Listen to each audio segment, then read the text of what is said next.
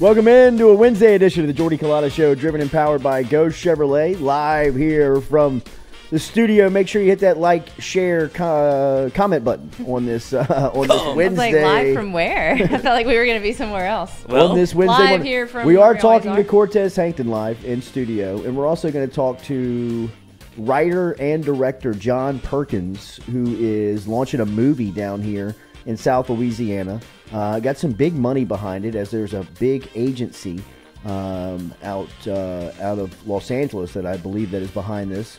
But he's going to stop in and talk about the movie The Mascot, which will feature a story about LSU's Mike the Tiger. He'll be in here at 8:30 this morning telling us about the project. At 7:30 this morning, we will wrap up our assistant coach cycle here from LSU football, as Cortez Hankton, the wide receivers coach, is going to make his way through studio here at 7:30 this morning, and that will be a full, in-depth look at all of Brian Kelly's assistants here going into year one of Coach Kelly here in Baton Rouge. And it's been really cool to talk to these guys and start to form a little bit of a relationship with them here now that they're down here in South Louisiana and leading LSU. And Cortez Hankton comes home back down here, as he is from New Orleans, a standout at St. Augustine High School. Of course, him and Frank Wilson, both from St. Aug, both from New Orleans. Talk about a hell of a 1-2 punch in the city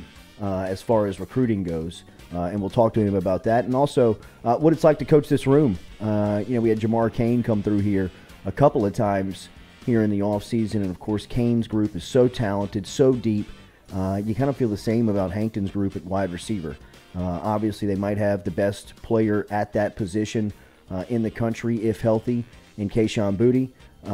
And then, the names behind him, like Jack Besh and Brian Thomas and Jeray Jenkins, and all types of guys that are expected to be playmakers at that spot. So looking forward to talking to Coach Hankton here. It's also Mailbag Day. You got a chance to get your mailbags in. Hashtag Mailbag. If you want to get your questions inside of the chat, you can always call in with voicemails at 225-229-7741. Rove Camara, 225-229-7741. Got a full house here this morning, as Coach Hankton has woke everybody up. Well timed. That's right. We're here. Well, The people were carpool queen is expecting here. 7, I think. Katie is here. We've got Lloyd and Noah. Of course, they're here. Noah with a new T-shirt. New T-shirt. Fresh white tee. Jealous. Stewie is here, and of course Bree is here. We'll have some social media coming up for you here at throughout the day of Coach Hankton's visit and John Perkins' visit. I was over at the I guess it was a little bit of a launch party, I guess, or kind of like a get together for the mascot last night on the side porch over at Walk-On's. A lot of people kind of shuffling through there as we were able to meet with John Perkins and a couple of the suits, I guess, behind this film. And it looks like this is going to be like a big budget movie that's coming down to Louisiana. He'll explain the storyline. It's about like a quarterback at the high school level who's got a scholarship, loses the state championship game, and ends up in college and becomes the school mascot and kind of spins it into a success story. But Perkins Or will does be he? here. It said the football player ends up just being the mascot. Like the high school football player. standout football player. But why doesn't he go in to play football in college? Because he's not good enough, Katie. But if he's You're gonna have to watch the out in movie. high school. You're going to have to watch the movie. Okay. That's a Yeah, he different loses story. his scholarship. Boozing up. What did he do? Ah. Do you You know have that? to watch the No, I movie don't. to You don't know? find out. you're I mean, like, they explained it like, but it's like something in the game Okay. that he does to lose his scholarship. Oh, man. So I don't know if he gets hurt or if I don't know if he Yeah. does something stupid. Disobeys the coach, yeah. Right. But it seems like it's going to be a pretty cool Yeah. movie, and it'll be based down here in Baton Rouge and around LSU, and they'll actually like be filming during LSU games this upcoming fall. They've got the clearance.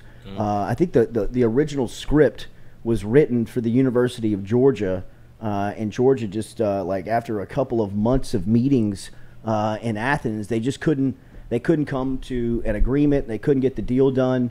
And through some contacts and through some relationships, they were able to set up some meetings at LSU, and LSU is like handed over like the big piece that I got from this, Patrick Mulhern, who used to run Celtic Studios, who's now in charge of like the tax commissions in the film industry in Louisiana. He works for the state government. Was there last night, and he was talking about like he really didn't like the moment that this project became serious for him is when LSU signed over their rights to their brand like in perpetuity, like forever, which like never happens. Like that was the part that Georgia was hung up on. Like Georgia was a little uneasy on giving them the rights to the logo, the brand, the university forever. Because, the movie, I would imagine, is going to go to, at some point, you'll be able to rent it, or it's going to be live on forever. Digital, so you'll still have to, instead of having to re-up the contract every time, it's like you can still show this movie on TV or what have you. That makes sense. LSU is good about that, though. LSU's very good about it. Coach? I want to be in it. Put me in it. We should have Mike make your play here coming up at 8:30. Can we have Mike the Tiger on for an interview? I don't know if Mike the Tiger he can just fit growls. in the video, bro. You can't reveal the identity. I had no idea. That would be awesome. Not the body, just the dude the is head. like 6'10". Just the head. So Just to see how. The mascot. The head, huh? So I would imagine people know who he is then. Somebody has to. Like, there's not many They 6'10" cats running around on campus. Plus, his roommate would know, right? You can't hide Lloyd, it from he's not everyone. Spider-Man. You'd be surprised how many tall people they have on campus. I mean, I've been on campus. Right. Yeah, that's true. They're not I mean, from Louisiana. they had a tuba player playing center for the basketball team. Yeah, that's In the how last few and far decade. between they were. I mean, like, yeah, That's it so was weird. Darcy. within the last decade. What was it? That wasn't Darcy. Is it not Darcy Malone? No, yeah, Del Piero. Ah. Andrew, the The tuba player. Yeah. So it'll be cool to hear from John Perkins coming up here at 8:30 this morning, talking about how they got here. I didn't know like LSU has somebody on staff, like within their like athletic department that just deals with like film inquiries. Like if you want to shoot a film based around LSU, Well, I guess they have like to. they have somebody on staff, like on salary with an office, like sitting there ready to take. How like, much does that happen? I don't know. man. Obviously, a lot. It How must. much should they pay this person? I don't know. Well, I mean, I know LSU's I don't very know, but protective I mean, like, of their rights. we can so talk I to guess- Perkins about it, but he was like, LSU was just, they were so prepared for this conversation. Yeah, I bet. He was like, I mean, like our first stops were, we were doing a lot of pitching. Yeah. A lot of like, this is what we would need. Yeah. This is how this would work. And they said when they got to LSU, they were like, they instantly saw it. Yeah. They were like, we want it. Like, get this deal done.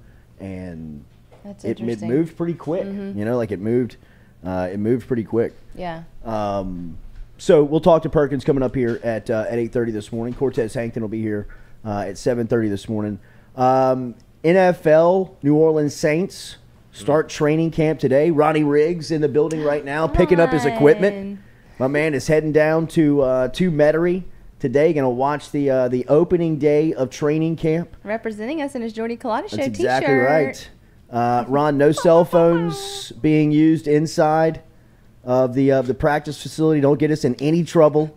Ron, that seems Especially like on you day couldn't give one. Ron a worse rule. No, so last night Ron showing me what Nick Underhill sent all of his people for Saints camp, and it was like, don't pretty much at the end of it, he was like, pretty much, don't fuck up. Right. Yeah. Like, if you fuck up, you won't. You're I out. feel like Jordy has said that to Literally. Ron at least 50 So I have. times since Monday. Ron knows. Yeah. Ron, I He trust does, Ron, he has but to know. Me and Ron went through the protocol. The protocols. Right. Like Ron, look, Right. you got to get. Yeah, there's no ash on that protocol. Hey, Ron had a few cigars. Yeah. Put something in there. We're just talking. But we will have a presence down at Saints training camp every day. So looking forward to getting that information back to you. And I mean, it's football season. Nothing kicked off football season better than the picture of Jarvis Landry yesterday. Yeah, that was I thought cool. that was two LSU helmets. I did too. I did Me too, too. for a I while. was It took me confused. a while. And I still liked it. Yeah. And then when, Well, if it took you back to when he was in high school, you knew instantly what he was going to look like in an LSU uniform because, I mean, he started yeah. as a freshman at Lutcher, and, I mean, Lutcher obviously has just, I mean, it's just Copied my whole flow. LHS on the side is the only difference than LSU's gear. I mean, and to see that picture where, I don't know if you saw it, Stu, let's see if we can pull it up. You can go to Jarvis's Twitter account.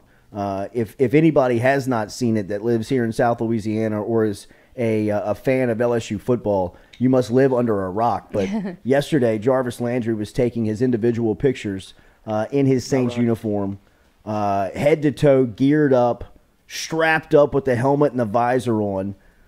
He was flexing the biceps on each side. And he was holding his LSU helmet and his Lutcher helmet, which was just a really cool picture. You know, I mean, having a chance to talk to Frank Wilson here a couple of weeks ago, it really does bring perspective to just, I mean, if you are a football junkie and covering recruiting, you can go back to that time where Jarvis, Odell, Jeremy Hill, La'el Collins, I mean, even the class that was coming after those guys like Tyrann Mathieu and Eric Reed and all those guys were coming up. It was such a, you know, at least for kind of where I was in life, it was such a fun time to cover recruiting. You know, I mean, we had just really kind of gotten into calling high school football on the radio, so we were really following these guys around. I mean, we were really going to call their games wherever they were playing. We were trying to get the game and trying to set up and following, you know, their high school career and into their college career, and now having a chance to watch both Jarvis and Tyrann play back in New Orleans as a Saint with still football left in the tank. You know, I think that there is a little, there's a ton of sentimental value to having these two guys back and playing in their, and this has happened before, right? I mean, like you can even go back to back to when the Saints first launched back in the 60s, in the early 60s. They went and got, you know, Jim Taylor from Green Bay when Jim Taylor was really washed up. You know what I mean? Like he was, his better football was long in the rearview mirror. He'd run past daylight. Yes, but I mean, they went and got him to bring him in to sell some tickets, to get some interest of a local name that people could relate to, you know, to kind of really move the meter. You know, in this instance, it definitely piques the interest and creates a ton of intrigue for the Saints. But the coolest part about it is that they still got life left in their football career. You know what I mean? Like, they still got plays left to be made in the tank. So, you know, I mean, it's really going to be awesome. You know, I mean, especially, you know, for a lot of us who, you know, sit in the same situation where we've been watching LSU football for, you know, the past 15, 20, 25 years. And, you know, throughout that, you kind of start that viewing when a lot of these big-time players are in high school. And, you know, there was no bigger name in high school football over that time span, than Jarvis Landry. I mean, look at that. I really did think it was LSU. That is sex. That is hard porn. That is hardcore porn, bro. Like, I mean, that is just like raunchy stuff, man. What's the mascot of? It's a tiger. It is still a tiger. It's a bulldog. Okay. Yeah, they're bulldogs. Okay. Shut up. I would have believed that. I know. Jerk. It's unfortunate that Tyrann got called away for personal reasons, because you know they would have had both of them and like doing the same thing. Oh, that would have been sick. And that would have been an all-timer to have. Well, it just makes whenever his launches that much better. And I guess he would have revealed the jersey number, because we still don't know yet, right? Yeah, well, I guess it's not going to be 5. Because which that was like kind of the big play. But if you were paying attention, Andy Dalton and Mark Ingram switched jersey numbers. Mark Ingram looked like crazy in 14. I thought it looked very awkward. Yeah, he looked like. But now that he's changed his number to 5, which I thought that Tyrann Mathieu was kind of like that was the number that he was maybe curious about. That was one that he said that he was maybe interested in. But now with Ingram wearing 5, and you know Taysom Hill's going to keep number 7, I'd expect him to be number 32 now, right? I mean, I would think that would be the number. Because now Dalton's in 14 if you want him to go further back, you know? Yeah. Wow. So, did they not talk to Tyrann? Like, get him, like, he didn't get first right of refusal on any of these things? I don't know if they, like, tried to make the play while he was out of the locker room. Right. Yeah. Like in high school, snatch that jersey up. Looking over like... Just got a text that says Matthew's going to be out for a couple of days. Like, let me get take it off. Yo, Red Rifle. Let's make a deal. So it'll be cool. Look, we talked to our guy from Locked On Saints yesterday, Ross Jackson, and he was telling us about the storylines that he's following kind of going into today, first day of camp, what are the things that you're going to look for? Obviously, it's going to be Jameis Winston and see how he's moving out there with the chemistry and relationships like with some of the pass catchers. How fast can Mike Thomas get back onto the field? It seems like that's going to happen sooner rather than later. Mickey Loomis and Dennis Allen yesterday speaking with the media for an extended amount of time, and they very much were spelling out a scenario and a situation that didn't have any cause for panic, that they were being overly cautious on Thomas and making sure to get him back on the correct timeline and not push anything, not stress anything, to kind of just throw his health off track. And it feels like he'll be back on the field in pretty quick fashion here. As Dennis Allen said that he met with him yesterday and said that the message was very positive and that Thomas was going to be on the field and definitely should be prepared for the start of the regular season. So I think all of the Mike Thomas stuff kind of over the summer, yesterday, seeing him on the PUP list to start camp. I think that there was definitely a cause for people to be like, yo, what's going on, man, with Thomas? But after hearing from Dennis Allen, Mickey Loomis, and even Ross Jackson yesterday here, I think that Thomas is going to be set to go here for this season. So, I mean, the Saints, one thing that the Saints have done incredibly, and they deserve so much credit for, and look, we don't cover the Saints every single day. Obviously, with Ron going down there, we want to extend our presence and make our presence much more well-known in that market and start to cover Saints, Pelicans more. But what the Saints have done, something that's been incredible to watch, in my opinion, that they have done better than just about anybody, is they have kind of not had to rebuild, or they have not had to rebuild in front of your face. Like, they're not doing it publicly. They have been so well prepared for things and moves like Drew Brees' retirement, Sean Payton stepping away. Usually that will throw franchises, into a tailspin, into a, just kind of a mode of trying to figure itself out for a season or two.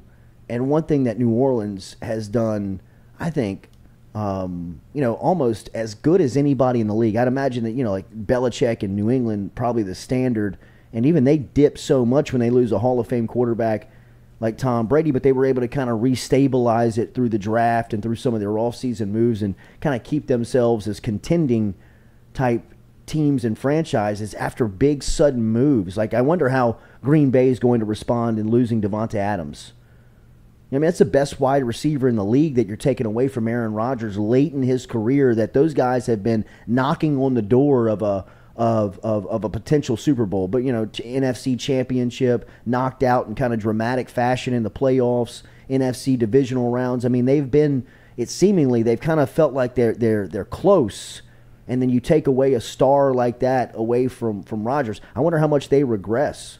We're going to go to and have our What's the Bet today with Caesar Sportsbook, and the promo code along with the QR code is easy to access here. If you're watching the show, it's right there in the top right of your screen.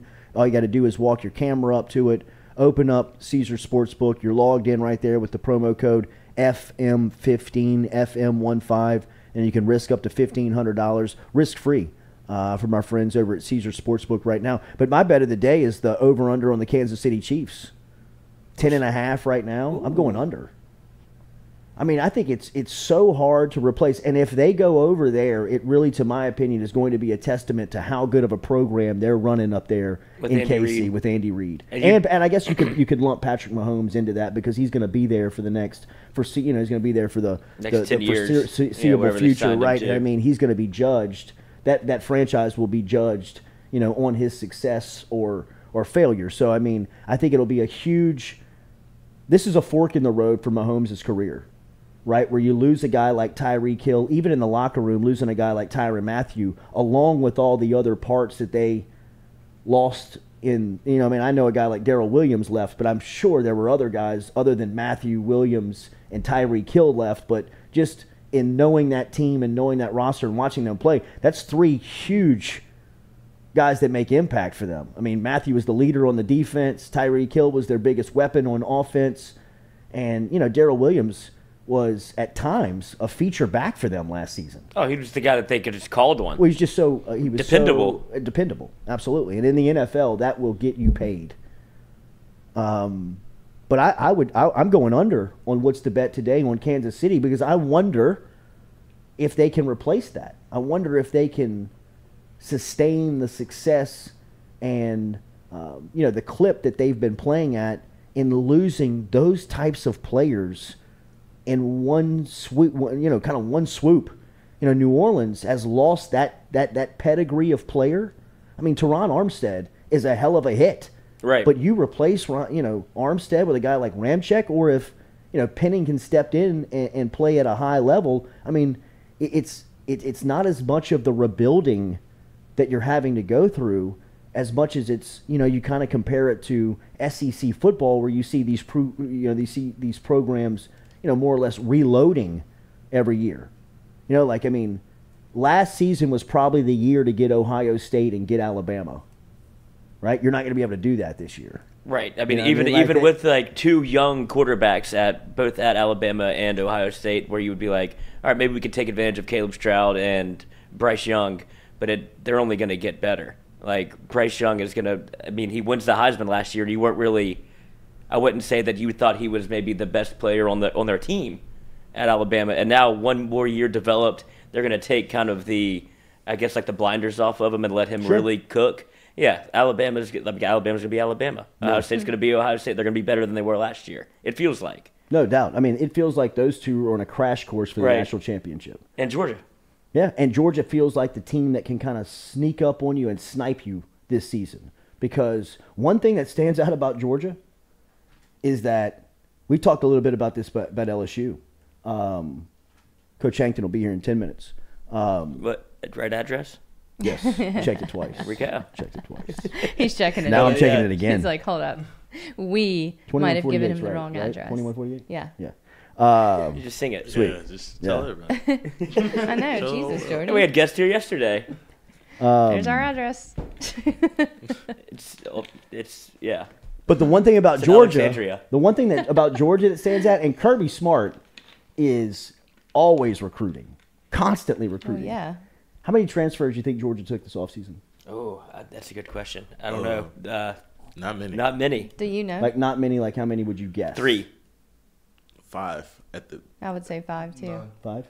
Is it 0? He knows it's way more than that. Clearly. 0. Oh, really? I was about to say, Zero. You know why? Because they were loaded. He looks at his locker room and he's saying, "We don't need anybody. Yeah, we're good. Man. Everybody in here is better than anybody in the portal." So I mean, if Kirby Smart feels like that about his team, he knows that. Hey, look, put me at 5 or 6 in the country preseason. Consider me an underdog against Alabama in the SEC title game, because at that point in the season, his team could be playing at a championship elite level just because of the way that he's recruited. But on paper, because of experience, Will Anderson, Bryce Young, go up to Ohio State, the guys that they got coming back. Ohio State and Alabama look like the two heavyweights in the sport this season that are on a collision course for a national championship. Georgia does feel like the team that, you look up week 6, 7, and 8, you'll be like, damn, Georgia might be the best team in the country. But yeah, why did we underrate them again after they just won a natty? I guess it's all contingent on the quarterback position, right? Doesn't that feel like the one thing if Georgia football is not usually college football goes how the quarterback goes. Sure. Georgia kind of bucked that trend last year with one of the greatest defenses we've probably seen, and now they kind of return the law firm at quarterback, and you're not really sure. And he wanted to quit. He was like, "I'm good." You should see the just the popularity he walks around with. Absolutely. Stetson Bennett. He could have walked through SEC media days last season, just 1 year ago, last summer, and I'm telling you, people would have thought he would have been a staff member for the Southeastern Conference. I mean, people would have been like, "Hey, man, which room do you go to see the? Where's the your lanyard, sir?" Yeah, absolutely. Can you fill up my water? Yeah, take a picture. Can you take this picture? Yeah, right. He walked through there this season, and it was Joe Burrow type reaction, like if he was walking around in Baton Rouge, New Orleans. I mean, like, well, he did the thing. Even like the television reporters who covered Georgia for like stations, you could find like the little young, just graduated from college type, like asking like, can we get a picture with you real quick? Like after you like they interview him, they're like, I know we're supposed to do this. Right. Yeah. I mean, it's his popularity and you can see his like just demeanor. Confidence has that changed? I didn't know him. I didn't know him previous to it, but you can just see like, I mean, he's my size. Yeah. Yes. I mean, like and Bryce Young for that matter is not that much bigger than me. You know what I mean? Like, I mean, just standing next to him, that was the biggest. Like, oh my God! Like this guy is him. The Florida quarterback, Anthony Richardson. Well, he's a monster. And KJ Jefferson. From Arkansas, standing next to those two guys, and then standing next to Bryce Young, and standing next to Stetson Bennett. Also, you know who else throw in there is Will Levis, is an animal. Oh, he's a tank. I mean, he looks like a defensive end. That's the mayo and the coffee. Yeah, that's right. He eats the banana with the skin. But yeah, I mean, he's treating his body like a temple. The banana with the skin. Jeff and Ken are Jordy talking about size. How tall are you? 6'4". But I'm 5'8" today. For whatever reason, I don't know what happened. It fluctuates. I'm a grower. I'm a grower. So I mean, I think George is a fascinating story. I mean, obviously we can ask Coach Cortez Hankton a little bit about his thoughts on Stetson Bennett. A little bit. Just the story of it. This guy was going to be their starter. Yeah, win you a national championship. Oh, dude! I mean, he will never have to pay for anything. He's Matt Flynn in Louisiana. And that's what he was trying to do. He was trying to ride off into the sunset like Stetson, come back to school, and he's like, I don't really. Yeah. How can it get better than this? I don't know if I want to mess with his legacy. Yeah, what if I lose 4 games? They're not going to like me anymore. Right. No, what if he does? He already went through that. Well, yeah, I mean, he is. Poor little guy. Poor little guy. Well, his story's so cool. I mean, he's been through a lot. If you would have saw how people looked at him when he came in 2019, but his story, the SEC championship, I know. people were like, who is this? I know that. He's got a great story. Did they get him up the stands? I mean, it's unbelievable. Yeah. Essentially, he's a walk-on. And you know why I love him even more is his dad used to hold like Saturday morning combines in the neighborhood for the kids. He bought a piece to of come land over. for that. Huh? His dad, remember, bought a piece of land next to his office for that. I know. The story's incredible. What a recruiter. Yeah. I just can only imagine how good his flag football teams were coming up. Oh, my God. Don't get I am going to make a play after Coach Hankton's kid as well. Okay. New to the area. Jesse McCormick, our friend Jesse McCormick over at Relief Med and around the state legislature, is putting together a little first grade team. And the word on the street is Coach Hank's young son, first Trip. Transfer portal, first player in the portal. Right. Yeah. So we're gonna get the status of young Trip here, where he's gonna fit in during the flag season. Watch your step back there, Bree. Jeez. All right, we're gonna set up here. Coach Hankton's gonna get in here in a couple of minutes. If you have a question for LSU's wide receivers coach, get it inside the huddle. Ask Coach Hank. Also, our mailbag questions coming up today. Hashtag mailbag. Of course, you can call in, leave a voicemail at 225-229-7741.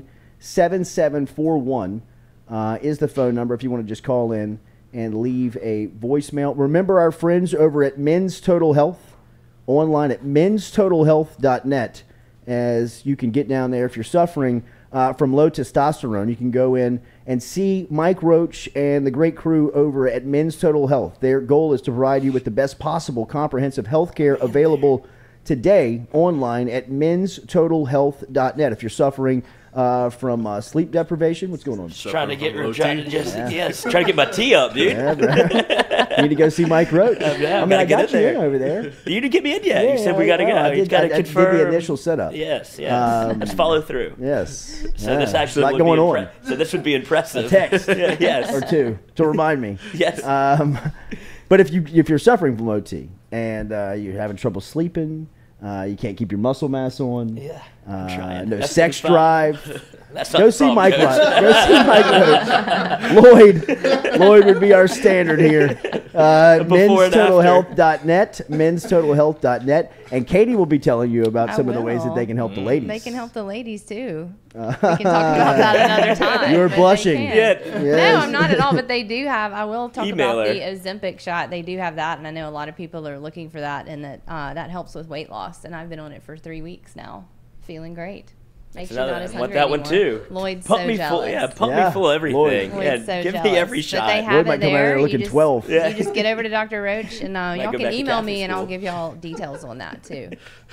Men'sTotalHealth.net. Go see them. They're down in New Orleans, down Battery. on Takes Vets. no time to get there. 45 minutes. Yeah, it's easy drive, right off the interstate. Exit at Vets, and you'll find them there. Mention that you heard it here on the Jordy Culotta Show. Men'sTotalHealth.net. Men'sTotalHealth.net. When we come back, LSU wide receivers coach Cortez Hankton in studio with us, talking about the upcoming season and what it's like to be back home here coaching that spot for LSU. We are driven and powered by Go Chevrolet every day, so make sure you hit that like, share, and comment button.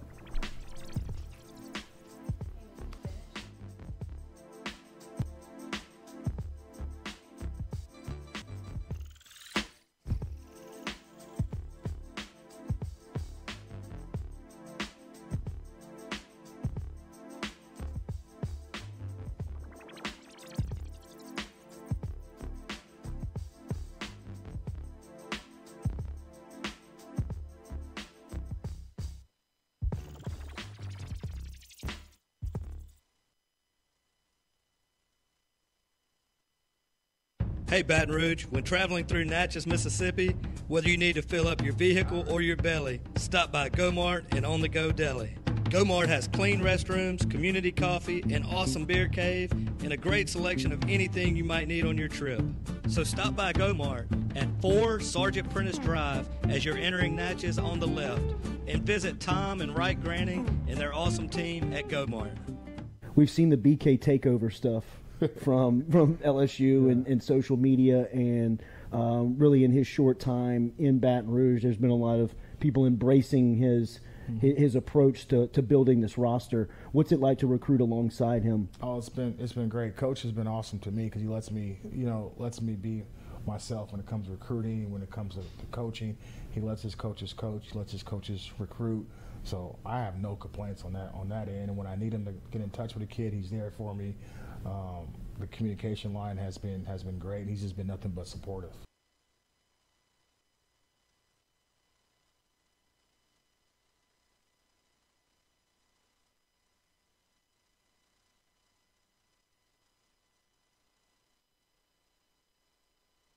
But this opportunity was different. You have a chance to come to a place with unbelievable tradition, work for the winningest head coach in college football. Just be at a state. I've never been at a state where football's king, and if you just dominate your state, you're going to get some of the best players that there are. Sure. Yeah, so I think, getting through spring, I mean, most of it was obviously just installing the offense. And I think all 4 guys really made some strides in terms of that and showed a lot of positives, obviously, which, you guys get to talk about all the time. So you guys, Sure. But all 4 have done a great job. They did. I think they really did a really nice job in spring of taking strides forward individually, and everybody's different in terms of what they need to get better at and what they need to show, and then move it into summer. And I love the way they're working right now in the weight room for Coach Flint. But like I said, I think spring a lot was everything was new for everybody. So especially at the beginning, there wasn't as much evaluation, say the first few days, get into the flow, and then I think we got some good opportunities for some guys to get some reps, and I think everybody showed some positives. Hey Baton Rouge, when traveling through Natchez, Mississippi, we're all from different places and backgrounds. We've each experienced our own versions of life, but in the end, we're all on the same team. I'm part of that team, along with these players in purple and gold. Kayshawn Buddha, Malik Neighbors, Miles Frazier, Kyron Lacey, Greg Brooks. Whether on the field or in the courtroom, your team matters. So join our team. Make a difference. Bet. Let's get it done. Best athlete to come out of New Iberia, Mark Roman? Kayshawn Buddha. Kayshawn? Wow. Right now, Kayshawn, Mark was a little bit before me. I was a ball boy. When Mark was playing at New Iberia Senior High School, I played like right after Mark. But Kayshawn has done some things, and just the things that you guys are seeing Kayshawn do, that he's not even scratching the surface of what we saw on a day-to-day basis at practice, you know, and he's unreal. He's unreal. He's so natural. It's so so easy. It looks so easy to him. Yes, it's so easy, and there's never been another a competitor I've ever seen like Kayshawn. Kayshawn would not lose going to eat pregame meal. You know, he has to be the first. He is the ultimate competitor. You know, he would not lose. So trust me, he will be ready.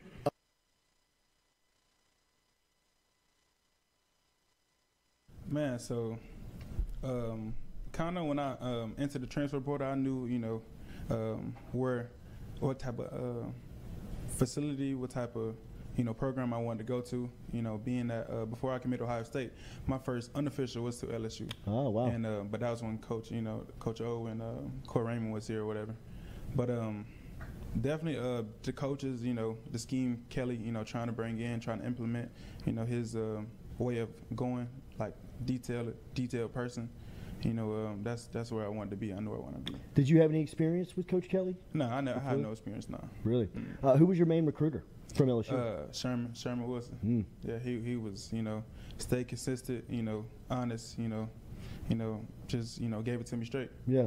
You know, and this is where I wanted to be. How do you feel about that number at this university playing that position? Yeah, man, I definitely want it. You know, he wanted to come in and improve, you know, to my teammates, not just the coaches, but to my teammates that I got to go play with, you know, that, you know, I deserve it. And once I do that, you know, then, you know, everything is, you know, up from there. Yeah. We're all from different places and backgrounds. We've each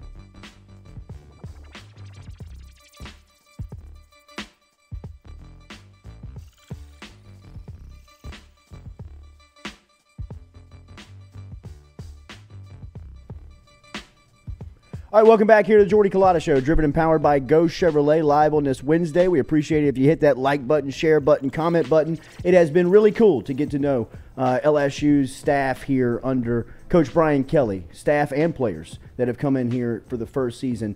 We have been looking forward to catching up with South Louisiana's own Cortez Hankton, who is back in South Louisiana, coaching the wide receivers at LSU, and he is in studio here with us on this Wednesday. Coach, good morning. Thank you for your time, man.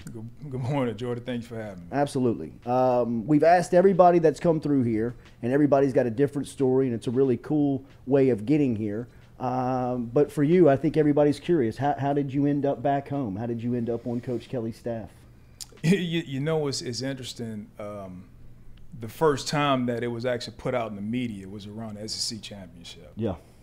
And, you know, when you're in it, you try to be in it, so you don't pay much attention to it. But as the weeks go by and the more people ask you questions, I think that sometimes you have to address it.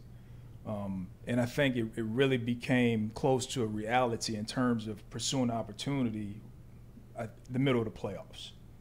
Yeah. You know, but I wanted to make sure I was committed to the guys, committed to the program in terms of the last place I was at, to give ourselves the best chance to go ahead and win one. And then as soon as that game was over, you know, a decision had to be made. Yeah. You know, doing my research in terms of tracking Coach Kelly and what he's done at every program that he's been, not just in terms of victories and winning football games, but also the development of the young men in his program, but also the growth and opportunity in terms of his staff. Yeah. And I was impressed with what I found. And so, you know, we had conversations. And I thought it was a great opportunity to move forward with, especially being in my home state. Absolutely. You know, so it's definitely good to be back home. What did you know about Brian Kelly just before you jumped into doing the research? What was kind of your thought of him in just being in the coaching fraternity? That he was a winner. Had a proven track record of turning programs around. Even talking to some of the guys that played for him, they really enjoyed playing for Coach Kelly. And what they talked about was not just in terms of him helping them develop as a football player, but also in terms of the professional growth, the emphasis on academics. And anytime those values are aligned, there's some chemistry there. And it was definitely something that I wanted to connect with. How cool was last season for you, getting to the top of the mountain and being a national champion on that staff with Georgia? Man, awesome. And really, words can't explain it because, once you get there, you realize it's a product of all the hard work, the sacrifice, the time that's put into it, and there's nothing like it. Absolutely. And the goal is to bring one back here. Yeah. What is your thoughts of the LSU job, being in the coaching fraternity, whether it's just the wide receivers job or being on staff here? The way that I guess it was sold to Brian Kelly is that there's only one university that's had multiple head coaches win national championships over the last 20 years. As a guy who's on the staff now, recruiting to that, what's the thought of LSU's job and kind of what you're selling on the recruiting trail? Well, first and foremost, the culture, how unique it is in terms of the location, being the big-time program in the state. We can't forget about the fuel, the music, and everything that plays in part of just the overall flavor of the program. And it all matters. When you think about the people in the state, like, it all matters. It matters to be a winner, right? They take pride in their football teams, especially LSU. Sure. And so when you're talking about the attractiveness of a job and opportunity, I don't think there's another place like it. How cool was it to come home? How cool was it to make that call? Well, it was interesting because, and I'm about to tell my age, I graduated in 1998 from St. Aug. Okay, so born and raised in uptown New Orleans, and I hadn't lived in the state since 1998. And when I got back, I didn't realize how much I missed being back home. Yeah. And I didn't realize how much I missed the food either. You're talking about a challenge. I think that's been one of the biggest challenges, is to turn away food.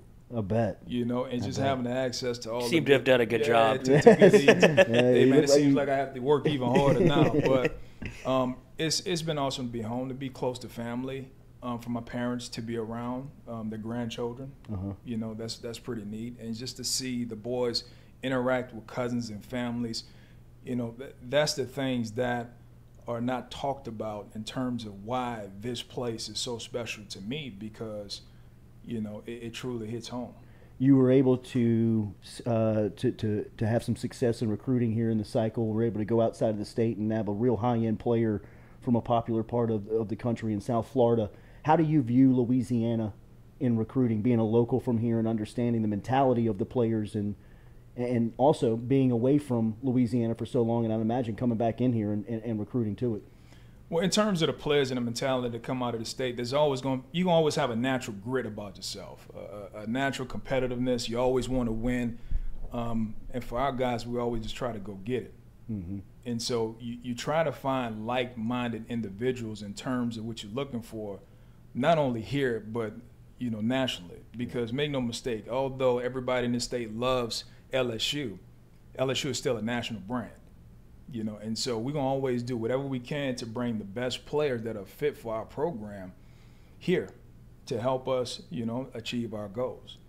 How has recruiting gone for you up to this point? Because I think that the biggest challenge that you guys had, and one that was very much, you couldn't relate it to anything that I could ever remember, was the rebuilding of the roster that you guys had to take on, and you did it through so many ways, through a signing class, through transfer portals, through graduate transfer. You've even kind of spun the momentum into this 23 class as well.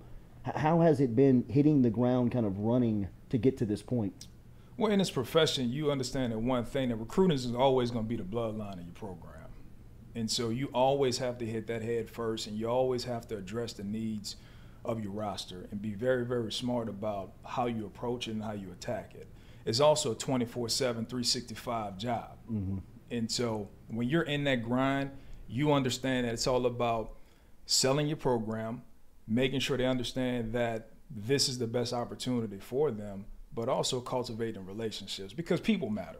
Yeah. You know, at the end of the day, when you're talking to parents or the people that are really influencing these kids' life, they want to make sure that these young men are going to a place where they're going to be surrounded by people that truly care about them and have a genuine care and concern for their well-being first and foremost. Yeah. And then now, who is going to help them reach their full potential? And so as a staff, you know, those are the things that we want to make sure that we highlight. And we also want to find the guys that's going to be a fit for what we're trying to accomplish. And that's both on and off the football field. What were your goals going into spring, and were you able to accomplish those? Well, are you talking about from a recruiting standpoint no, or sir. program? On the field. Well, we want to always address and make sure we know the guys in our building. And first and foremost, before even football, you know, became a true part of it, we wanted to get to know the young men in the building and develop those relationships. And I think that, you know, one of the neat things about sitting down as offensive staff the first week, and I'll never forget it, you know, Mike D, he sat at the head of that table and they said, before we even dive into football, what we're going to do is we're going to pour into these young men.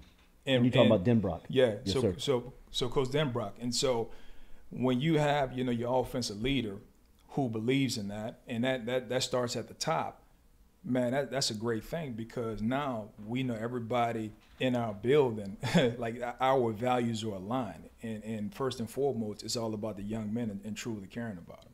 What do you make of your room? Your room is very talented and deep. What do you make of your group now, getting to know them off the field, coaching them for 15 practices during spring, and now here set to go into fall camp? I think we're ultra talented, competitive. But the thing that I was the most impressed about, man, was the way they were able to apply teaching in spring. I had never seen anything like it. It was like, man, I was teaching something, and you can see it happen on the field in competitive environments almost instantly. And so when you have that, man, you can tell that the guys are truly engaged, receiving what you're talking about. And, you know, they're working to be great. They're working to be better and never being satisfied. Now, make no mistake, it's never going to be perfect. Yeah. You know, the game of football is imperfect in itself, just the way that the way it's played, the way it occurs. But, you know, the guys in my room, I love them. I really developed a relationship with a lot of them before because I recruited them at other places. Sure. So, you know, I knew the background, knew most of the whys, the family, and I think that really helped the transition be, you know, seamless. Yeah. If right, you might have the best player in the country in Kayshon Boutte in your room. What have you made of his rehab and kind of where he is now? There's some film that came out from him at the Manning Passing Academy where he looked like Kayshon. What do you make of him going into his third season? First is mental and emotional growth outside of the physical standpoint. What I can really appreciate about him, when in spring, he was truly engaged on the sideline with his teammates, within the offense, asking questions. And those are the things that it takes to be a pro. And he displayed that. And so, you know, every day is going to be an opportunity for growth, and I think that he's done a good job with that. Yeah. Jack Best last year was kind of cross-training. They had him at tight end. They put him at wide receiver. Anywhere that they put him, he was successful. Now they have him primarily focused on his natural position at wide receiver. What are your expectations from him in year two? Just for him to be the competitive guy that he is, the hungry guy that he is. You can tell that he plays the game with a chip on his shoulder, blue-collar mentality, and, you know, those are the dudes that we like. And I think that personality, that character really permeates all throughout our room. You know, and so it's fun to be a part of. Yeah. Malik Neighbors feels like he's the next one, the next superstar. There was some video that came out where you were mic'd up one day during practice, and you could tell you and him have a very good rapport with one another. What was it like kind of coaching him through spring, and what do you expect of him here in this season? And once again, it goes back to relationship, and Malik was one that I recruited when he was a lot younger, when I was at another. So there was already some rapport that, and I just know how hungry the young man is to be great. And so when you understand the why and the motivation of somebody, and you can go ahead and you can push those buttons, I think you really put them in a position where they can put their skill set on display. Yeah. You mentioned Denbrock. What's the relationship like with the offensive coordinator? How do those conversations flow, and what's it been like kind of working within that offense for the first couple of months? Well, first and foremost, great to learn from a great mind. And the one thing about our offensive staff, I think you have a great collection of guys that don't have egos. Yeah. And when you have that, you have everybody that's willing to learn from everyone else in the room, but also everyone input is valuable. And so that's how you grow as a staff, that's how you develop chemistry, and that's how you put our guys in the best position. You and Frank Wilson have to be hell to recruit against in the state of Louisiana, and especially in New Orleans. What has it been like to work alongside him, and what has that relationship been like before you now have worked together in the same staff? Well, I go back, one, we both purple. I gotta say that. Graduated from St. Aug, named Purple Knight. So, naturally, your family and that. But he's always someone that has been like a big brother figure to me. We had conversations when I was first trying to get into coaching. And, he helped me along the way. But, it's been awesome. Because, like, for me and for everybody else, there is always an opportunity to learn. So being around him, in a short time from a professional standpoint, I've learned a lot. Yeah. And, once again, everything that I've attacked in my life is with a humble and hungry mentality. And I feel like every situation and every opportunity, there's an area for growth, an area to learn. And he's definitely a guy that I can learn from. You were on staffs at Vanderbilt, you were on staffs at Georgia, you're now on this LSU staff, and we've had a chance to meet all of you guys that have come through here in a full-time position.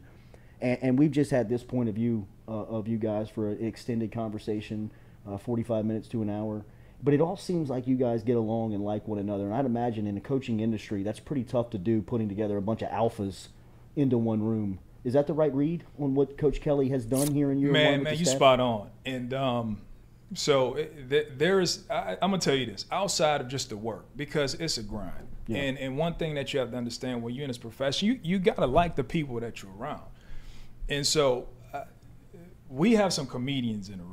I'm going to tell you right now, Coach D funny, but Brad Davis might be the funniest guy that I've ever been around. Like seriously. But, just when you go around the room between Joe, Brad, Frank, Mike D, and we got a bunch of guys on the support staff that, the comedy, just keeps rolling. Carter Sheridan is also a guy, we were in high school together. Wow. And, he's like a brother to me as well. So, it's fun. It's truly fun to go to work. I enjoy what I do. I love what I do. But, I love it even more that I'm able to actually do it at LSU. Denbrock sat right there and said that his quarterback room, he believes, is as fierce a competition as you'll find in the country. What do you make of that position? And does that spot change your play with whoever it is? I don't think so. I think offensively we're going to do what we do. But, you always remember, you're going to play to the strengths of your players. You're going to play to the strengths of your roster. And however that competition unfolds, we're going to make sure that we maximize the skills for whoever is going to pull that trigger. Yeah. Chris Hilton, Brian Thomas, two young guys that you can see their potential and capability. How have you seen their growth? Love them. Extremely skilled, extremely bright. Yeah. I think they're both guys who pick up the game really fast. There are also two guys that I had an opportunity to recruit, at the other place. Sure. And, it's ironic how it happens because, I think about all these guys I recruited, and of course I lost a recruiting battle because they came here, but I'm glad they're here because now I had an opportunity to I noticed how you don't reference where you were, and I know how much that means in recruiting, but can you take me back to that matchup between George Pickens and Derek Stingley Jr. in the SEC championship game when you were looking at probably two of the best at their position, just from your side? Because Pickens had some success in the second half that day, and Stingley might have played his best game as a Tiger. Yeah, it's fun to watch, man. It's fun to watch elite players go against each other. Yeah. And you had two guys who you can tell were looking forward to the matchup. Right. And so when you see guys go to work in the battles that are won and lost, it's just fun to watch. It's part of the game of football. And I know that neither were intimidated by the guy down on the other side. The accolades didn't matter. The stars didn't matter. The only thing that matters is when that snap happened, like what's going to happen, you know, where we going to go with it. Right. And so it was good to see. Yeah. And I'm sure they're going to have some more battles on Sundays too. Yeah. So look forward to seeing that. How good was Burrow, Chase, Jefferson, Terrence Marshall, and crew that year from your point of view, seeing them up close like you did that day? I'm going to just go on record and say this. To me personally, I felt like that was the best football team that I've ever seen, offensively, and then even watching them live and you know, being on the other side of it. Unfortunately, it was as an offensive guy, it was good to see the efficiency that they work with, the chemistry that they had, and just every moment was an explosive moment. Yeah, you know what I'm saying? Yeah. And it was just fun to watch. But not only that, man, the energy behind it. The energy behind it was just live. Mm-hmm. You know, and it was just this weird feeling being on the other side because, you know, they're playing that good local music. You hear some of that bounce. And, you know, being from New Orleans, it's all so familiar. But you have to contain yourself because at the same time, you're trying to bust their head open on the opposite side. Absolutely. But once again, that was, you know, that was a really great team to watch. And, you know, those you see those guys making some of those same plays now on Sundays. You leave the best team in the SEC East and come over to the SEC West. What's your point of view of the league, of the SEC? Regardless of division, first and foremost, every week in the SEC is going to be a battle. It is a headbanger. Like, there's no such thing as an off week. I truly believe that. Now, coming over to the West, you know, it's truly thick with talent, and it's truly thick with competition. You got a lot of teams over here who have an opportunity to truly be great, and they're loaded with talent. Yeah. You know, but that's what we do, right? We embrace the competition. We look forward to those matchups. That's why we play in this conference, and that's why I look forward to, you know, coaching on Saturdays. Yeah. Have you had a chance to think about first game, Superdome, New Orleans, Sunday afternoon, prime time? I know you'll be zoned into it. Yeah, I mean, you know it's on the schedule, but at the same token, man, we got a lot of opportunities to get better before that. You know, and it's truly day by day. And I know, like, it's coach speak, but the reality of it is we got to make sure that we're taking advantage of every waking moment to put ourselves in the best position, to put our best foot forward, to put our best product on the field. And, you know, I think as long as we worry about us first and foremost, then we give ourselves a chance to win. And, you know, we'll get into the game planning and strategizing and all of that, but we got to make sure the LSU Tigers are straight first. How much of the ancillary parts of being a college football player have improved since you were playing at Texas Southern, or since you've been in the coaching game, like the nutrition part and the strength and training part and the facilities? Man, first off, we can't even talk about nutrition, because I just remember when I was at TSU, after the game, we would have like churches or something. Like you know what I'm saying? Pizza for everybody, right? It was just different, and it's crazy. Now, here's the one thing I will say. In this day and age, I can say that I think that sometimes the guys are spoiled just with the resources that are in place. Now, I mean, to their benefit. You know, I think that the improvements that or the advances in technology and nutrition, and you just seeing guys are putting themselves in a better position to become pros.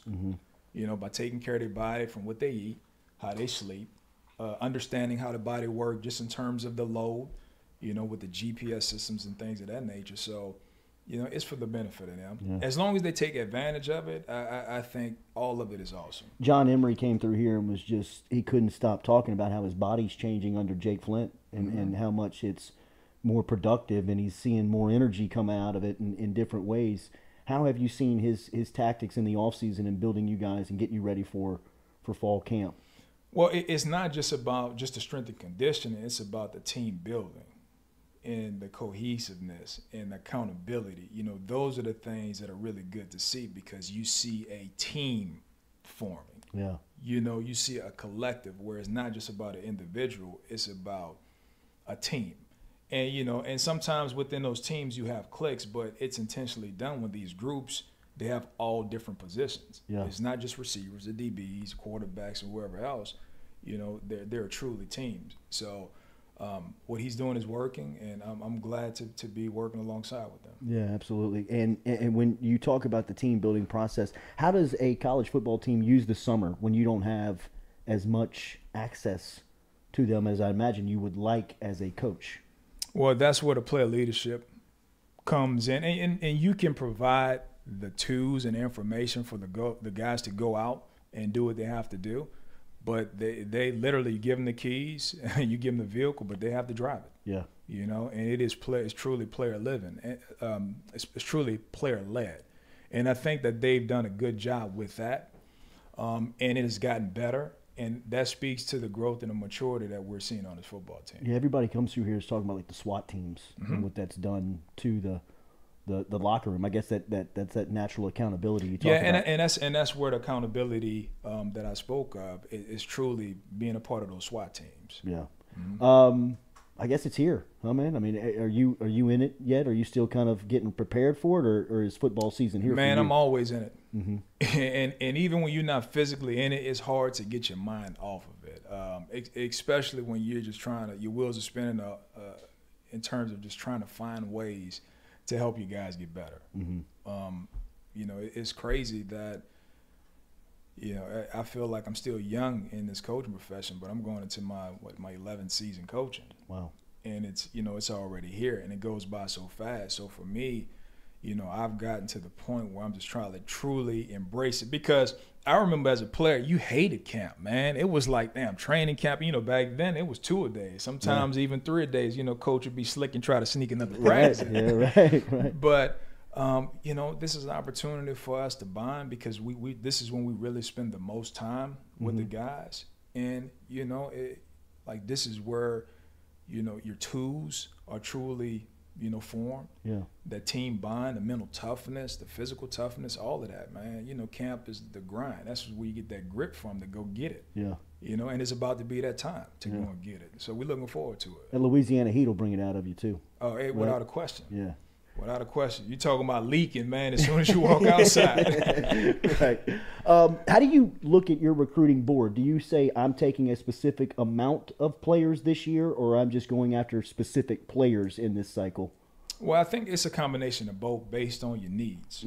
You know, and I'm going to speak generally because, you know, you never like to get into too specific. So if there are certain things you feel like you want to address, you try to address it. So, for instance, if you're looking for a guy that has more size, then you're going to try to find the best player with more size. If you're looking for a guy that has some juice or speed, then you're going to look for the guys that has, you know, the most speed. And that's typically how you approach it. And you always look at what you have coming in and what you have going out. And, you know, and at the end of the day, we all as a staff have to make sure that our numbers are right so we could properly, you know, manage our roster.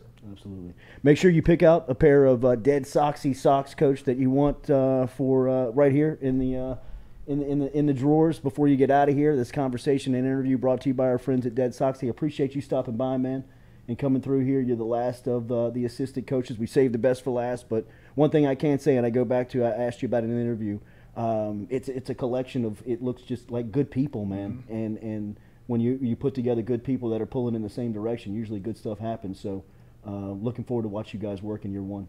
Yeah, I appreciate it, man. I'm looking forward to it too. Yeah, absolutely. Thank you. There is Coach Cortez Hankton stopping in the building this morning, talking LSU wide receivers, fall camp, all getting geared up for next week. We'll be back with more of the Jordy Culotta Show, driven and powered by Go Chevrolet.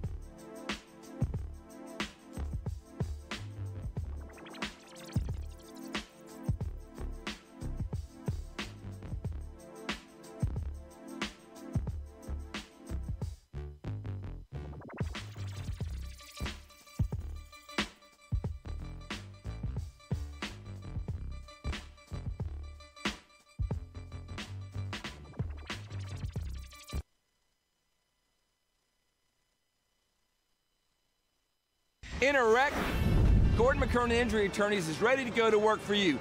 Come meet your team. I'm your intake specialist. I coordinate your case and connect you with your attorney and paralegal. That's us, your legal team. Thanks. And we'll fight to get you every dollar you deserve. I'm your settlements and disbursement manager, and I'm here to get you paid on time. I'm attorney Gordon McKernan. Put our team to work today. Just call us. Get it done. Yeah, you know, it's kind of weird in a perverse way, Jordy. You know me well, is that I kind of relish in change, and I do like it. I'm one of the few people that embraces it, and we're very lucky at LSU to have it, to be where we are and to be able to do that. I mean, I can't say that for everyone in the business because it is unsettling in a lot of ways. But for us, you know, change is a good thing, and I think we're going to be the beneficiary of it, and it's not gonna stop. It's just going to keep on going. Yeah. And I'd be lying to you if I told you I had a crystal ball and can tell you what was going on and what's going to happen. But you know, we're going to be here, and we're going to embrace it, and we're going to take advantage of it the best we can. We're going to do it right. You know, the Tiger Athletic Foundation and in partnership, obviously, hand in hand with what we do, funded a master plan study because I wanted to see, hey, what we needed, and I just didn't want my opinion. I've been a few places, and I have a good one, I think, but you just want to see how and what our needs are, and so we're in that process of looking at it, and obviously the PMAC is 50 years old this year, and probably needs some updating. It's got good bones, and maybe we can see what we can do with that. Same thing with all that property that we have both down Nicholson and where we are currently on Nicholson and North Stadium. Is that, hey, is this the proper use and best use for that? Mm-hmm. And hand in hand with the university and what we do with TAF, we'll make those decisions, and we'll be prudent and thinking about what and how we do.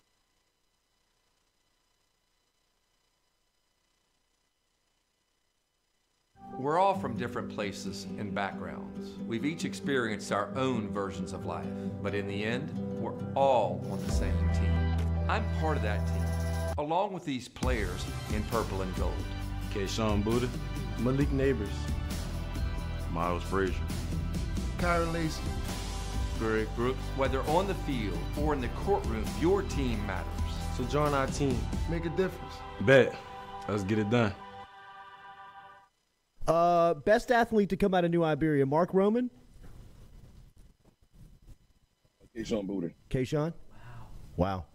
Right now, Kayshawn, Mark was a little bit before me. I was a ball boy. When Mark was playing at New Iberia Senior High School, I played like right after Mark. But Kayshawn has done some things, and just the things that you guys are seeing Kayshawn do, that he's not even scratching the surface of what we saw on a day-to-day basis at practice. He's unreal. He's unreal. He's so natural. It's so so easy. It looks so easy to him. Yes, it's so easy, and there's never been another a competitor I've ever seen like Kayshawn. Kayshawn would not lose going to eat pregame meal. He has to be the first. He is the ultimate competitor. He would not lose. So trust me, he will be ready.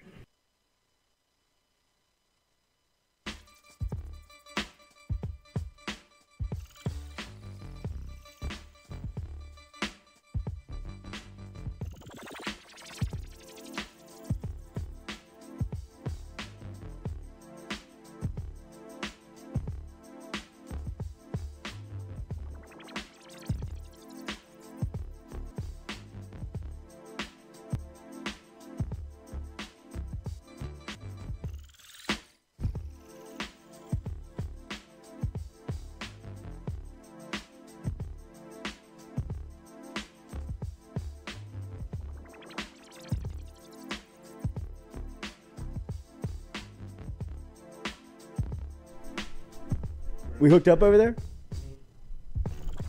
All right, welcome back here to the Jordy Culotta Show, driven and powered by Go Chevrolet. It's Mailbag Day here, so if you got a question, you can jump inside of the chat, #Mailbag, or you can call us up. Voicemail open and operating for you today. We'll be up at the South Stadium Suites today for lunch. Katie and I will. Rotary. Baton Rouge Rotary. No, you can come. Get a little social media. Is this, I'd kick the socks and Birkenstocks look, though. Yeah. You fit right in. This is at the time when Edo went into the... Yes, it's called Derek. Yeah, this is called Derek. It's his coach's birthday today too. Wow. Call Derek. Call Derek. How's he celebrating? Yeah, that's Coach. He's in Miami right now. Anybody see my phone? Might be in Atlanta. Yeah, check under those couple of blondes over there, Coach. Brazier. Yeah, right. Got 3 or 4 sleeping next to him in bed today. It's like y'all sing happy birthday to me. He woke up like Jerry Buss on that's exactly what I was about to say. Jerry Buss winter time. Have a bath test. A 1, a 2, a 1, 2. Everybody, happy birthday. Do it again. Start over. I mean, gotta get it on camera. Bring it up, right? They'll bring it up at Rotary, probably, huh? What? They'll wish him happy birthday. No, shit. It's over. No way. You can't, Katie. Why don't you ask? Yeah, you can do it. I'll do Yeah, it. right. Question in the back. Someone will. I was just wondering if we could wish Coach Kelly. Yeah. When I did that. Hey, Coach Kelly, one before you get out of here. Did you call Ed Osheron today? Did you call Derek? No, but Derek keeps calling me. Yeah. Bonnet in the back. It's like, fucking Culotta. Yeah, God. I got Ron in New Orleans. I got Culotta here. Old Ronnie on his way to New Orleans. Oh, he's so happy. I know he's not speeding. Yeah. Easy drive for Ron. Yeah, right. 60 in the right lane. Absolutely. All right. Set it on cruise. That was more suspicious. Remember to get your questions in. # mailbag. We're brought to you every day by GoFlowIV, GEAUX, FlowIV.com, GoFlowIV.com. Thanks for Coach Hankton stopping through here. As it was great to hear. Yeah. Coach Hank, bro. Coach Hank. That's 2 different looks at 41. That's right. 41 over here, 41 over there. Look real different. No, Jordy, you're just Coach yeah, Hank. right. I was crushing on Hank. Everybody was crushing on Hank. Me and Bree were back there like, dang. Back there drooling. Yeah, right. Coach, you need that in-home visit. Let's go check those chairs. Let me slip those socks on for you. Make sure they It's not the only body slipping around here. Kick those shoes off, Coach. You're comfortable, why don't you? His shoe game was strong, Actually, too. how did his pants nice. come off? Right. Unbutton that top button if you don't mind for us, Coach. But that was good stuff from Coach Hankton talking about his wide receiver room expectation on Keyshawn Butte. I'm going Booty Butte. I don't know what's happening. He says Booty. He says Booty. Okay, yeah, but I was just the first time I've heard it was today. All right. The first time I noticed the switch. So all right, I'm going Booty. Booty call. It is Booty. It is. Some people say Booty, but it is. That's just. Does he have the hyphen over one E? No, it's just. Wait, like, I thought he did. I have a brother. I have a half brother, and his last name is Booty. Booty, whatever you want to call it, and people call him Booty. So. What does he say? He says Josh Booty. That's his Oh, name. his name's Josh Booty. Joshua. Yep, and it's spelled like Keyshawn's. Is that weird? Wow. Well, yeah, Josh Booty is a Yeah, Josh pretty Booty's big name down here. A former LSU quarterback. Oh. Former #1. And my overall brother didn't pick. play any sports. 96. Not that one. He's cooked. And he's black. What year was Peyton? What year was Peyton Manning? Peyton Manning and Josh Booty 97? came out in the same recruiting cycle. Really? So they were the 93, 94 cycle. 94, I believe. Because Peyton Manning was a Heisman finalist in 96.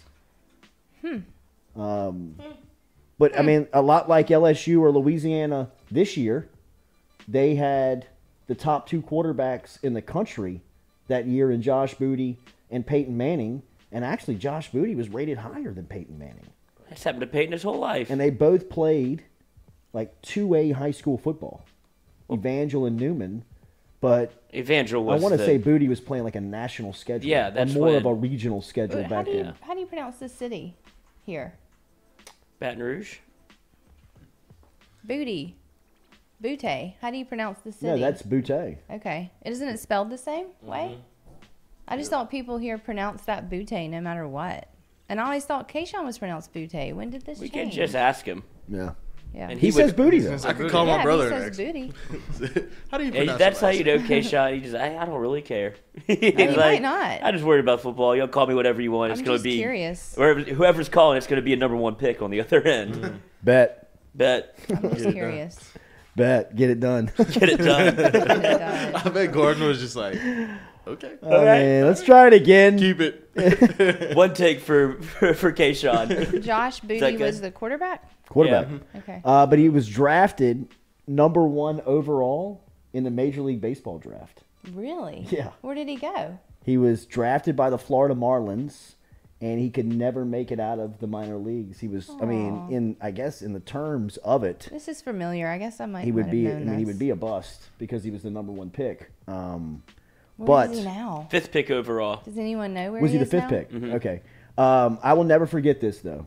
The craziest baseball highlight I've ever seen in my life in person. We were at Denham Springs High School, and Evangel was playing in the state championship, and my uncle was umpiring baseball at the time, and we were out there watching the game, and Josh Booty was pitching for Evangel, and there was a play at the plate, and they overthrew the catcher, and Josh Booty was the backup to the catcher. He was backing up the throw, good right? fundamental baseball. Good fundamental baseball, right? And it comes off of the back wall, and Booty catches it perfect.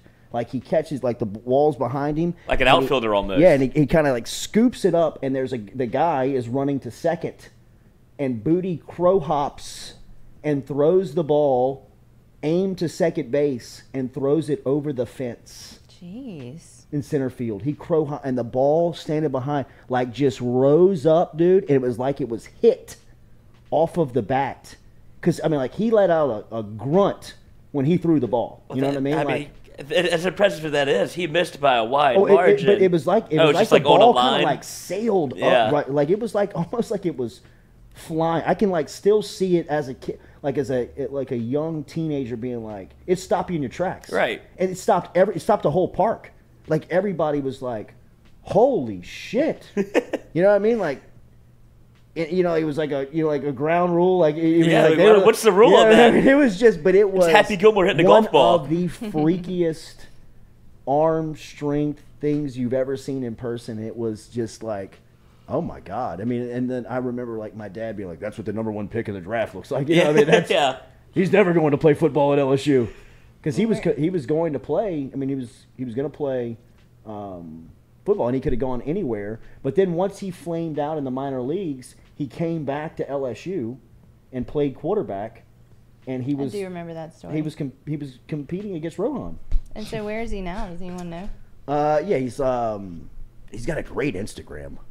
I mean, he travels all over the place. But is he doing anything sports? He was at David Ortiz's. I feel like people Hall of love Fame him. Induction on Saturday night. I saw he was like interviewed on the red carpet. Really? For the Hall of Fame induction, and then I want to say at the beginning of the summer, they put together an international football team. They put together a U.S. team to go play international football, like over in like Norway or somewhere, and Josh Booty was the quarterback. What? He's at Pebble Beach right now. Which summer? Like either the beginning of this summer or last summer. I mean, What? He still has. How old is he? I mean, he's what, 40 something? I can tell you right now. Has to be. He's 47. He's Peyton Manning's age. Oh my god. He's 47 years old. He had a tryout with the Oakland Raiders in 2007. Like he was doing what? He had a tryout with the Oakland Raiders in 2007. Really? Like, yes. Like once you have that #1 pick kind of smoke around you, people don't want to like really give up. I mean, like the highlight. I mean, like he had a cannon for an arm. He's got some stories. We should get him on. He's good. He's good to come on. Rohan should really have him. He on. should. That would be amazing. I mean, remember when Brandon Winey was telling the story? They're like Booty Bun been cooked. He's like, man, Booty already knew. Yeah, they must have already told Josh. Ain't nobody gonna touch you. He's like, yeah, that's right. I'm gonna be on the bench. I ain't playing. That would be great. Put B Winey in the game, bro. And then he had a brother. Like their family is like stacked. The gift that keeps on giving. Yeah. I mean, like they just like create these athletes. Abram, his brother, was a standout wide receiver. He played with Kevin Falk at LSU. Okay. And then they've had like a line of quarterbacks. His younger brother, John David Booty, played at USC. John David was the quarterback after Matt Leinart. Really? At USC. And then I think Abram's son's name is General. It is. He's the one that's just Jeffrey got to Oklahoma. General Booty. General Booty. is That's his name. amazing. And he just committed to Alabama. He just committed to Oklahoma. Really? Is he Evangel's quarterback? I think Do they still all go to Evangel? I think he might be at Oklahoma already. Oh, really? Because I want to say for a minute there, the Booties were all up in like Calvary Baptist. Well, someone says his dad played for Mississippi State. Who? Josh Josh's? Booty's dad. Oh, I don't know that. I didn't either. Yeah, he was at Tyler JUCO in Texas. Wow. And then committed to Oklahoma. Wow. In May. God, I bet he's got a lot of good stories. Josh or General? Josh. Well, any General of them, has but seen some Josh. stuff. Yeah. I know what cool is. Thanksgiving is awesome. Yeah, right. I've seen the 6th ring of cool. Yes. All right, remember daily, we are brought to you by Cajun Ready Mix Concrete online at CajunRMC.com. Get in touch with our friends at Cajun Ready Mix Concrete where they can help you out with any size project. No project too big, too small for our friends over at Cajun Ready Mix Concrete. Online, CajunRMC.com. They can help you out with anything that you need from a residential, industrial, municipal project. Online, CajunRMC.com. CajunRMC.com is where you can find them online. We will talk to John Perkins Jr. John Perkins Jr. coming up here at 8:30 this morning. He is the writer and director for a movie that is coming down to South Louisiana centered around Mike the Tiger. It's going to be centered around the mascot, not the live mascot. Or I guess it would be the live mascot, just not the real tiger. Yeah, he's a human being inside yeah, there. right. I mean, he's still alive, but he's not. He's not the one. Yeah, right. He's not a meat-eating killer. Well, he might be. Yeah, might be. Yeah, he's not covered I'm sorry in for fur. boxing this guy in. Yeah.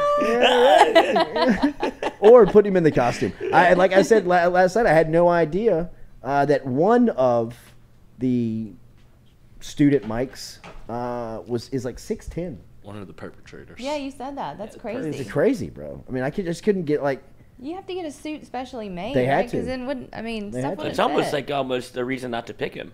Be like, oh, we got to Yeah, go. I mean, you got to really be getting some effort out there. Yes. I know, but that's intimidating. That's a good mascot height. Think about it. Walking around like that. No, because they got to. Well, they got especially at a basketball game. They got to carry him up the. You got to go up the student section at 6'10". He might tip over. He might. They've gotten Mike awful close to the top rope up there. I'm sure at some point, like they can't see. It's like, oh my God, all right, put me down. Put me down. I can smell it here, but I can't see anything. It's steep up here. Yeah.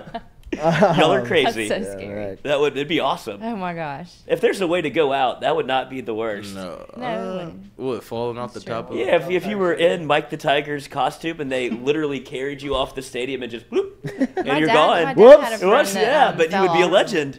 My dad had a friend that fell off the top of Tiger Stadium, and they were here for a game. And he's okay? When he was at Ole Miss, it was Ole Miss LSU. So this was in the 60s, and he fell off, and like they didn't know where he was. Like nobody could find it. Like they left that night, and we're like, he must have gone home with somebody. Like didn't know where he was, and he was down. He didn't die. Whoa. He survived. Whoa. Someone found him, but they just lost their friend. Didn't know where he was. Like found him like after the game. Yes, drunk. He was very drunk. Oh, that's why. So I don't know. That's why he's still alive. That's why he 60s, survived. like how high up that went. Like I mean, it was high. It was from the top, but I don't know like the height. I think of it was the just like a stadium. flat bowl Then, in the yeah. 60s. You know, it didn't have the. Right. I think it's still high enough to die. Yeah, it's high enough to be very scary. Yeah, I mean, he was hurt, but he didn't die. Yeah, I mean, he could have fallen into a tree. He could have fallen into. He fell into the bushes. Nobody knew where he was. Oh my God! Isn't that crazy? I wonder how long. Can we get him on the show? I know, right? That would be amazing. Could you imagine that fall and you're like, Well, I mean, I'm good. Yeah, right. Yeah. I mean, I'm good. that'll be a Quincy Wiggins moment. You know what I mean? When he's like 35, 40, he's going to look back and be like, I got hit by a car. You know what I mean? It's like hit by I got a car. drilled by a car Yeah. that threw me into the air and somersaulted my 6'8" ass. It's You know what I mean? There's Like, a video of it somewhere. I mean, it is crazy video to see. I think it's scrubbed, huh? I think it's gone. I mean, for the U.S. Army's sake, it should be. Yeah, it's a super soldier. It's just a liability. You know what I Someone mean? has it. Super I mean, Jamar soldier. Cain was telling the story where, like, one of the guys that he had committed to Oklahoma at the time, might have been like Marvin Jones Jr., I forget who it was, is texting Cain from the game being like, check this out. Like, check this crazy dude out. And Kane's like, if you get on another scooter this weekend, I'm pulling your scholarship. You know, like, nobody gets on another scooter. No And he's scooters like, for anybody. Come to find out, it was Quincy. But coach the kid. Yeah, he's like, I show up, and he was like, Coach, that's the kid that flew off the scooter at the Army All-American game. He was like, say what? That kid? I mean, it's crazy. That video. And Quincy's going to be like, at some point, going to be like, holy shit. Right. Because it feels like he definitely didn't realize it after it no happened. way. And he probably probably still hasn't to thought this about moment, it since it happened. I mean, he still feels invincible. You know Yeah. what I mean? We've all been that age. And I mean, I was that age at I mean, 5'8", 155 pounds. I can't imagine being 6'8", 235. Yeah. Right. I mean, like breaking backboards, getting hit by cars and just popping right back up and getting on the scooter. Jeez. And asking the coach if I can play in the game. Wait up. That's the best part. Yeah, he's like, the coach was like, he didn't understand why I wasn't letting him play. He's like, Quincy, you broke your arm, man. You got a broken wrist. And let's just take a beat here, Quincy. Let's get our thoughts together.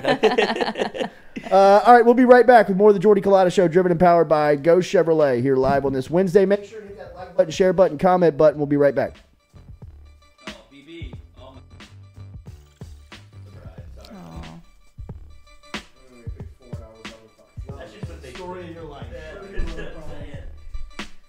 So I guess we didn't do the voice.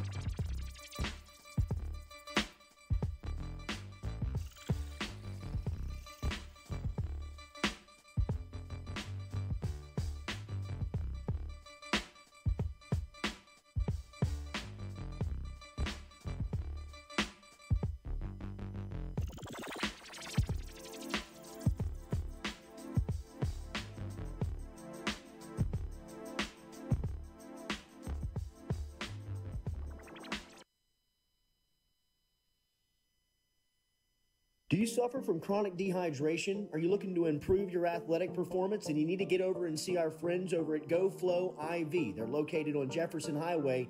Easy to find them online at GEAUXFlowIV.com. Make sure and use the promo code Jordy Culotta Show. If you do, they'll take 15% off of your initial visit. Check them out online, GEAUXFlowIV.com.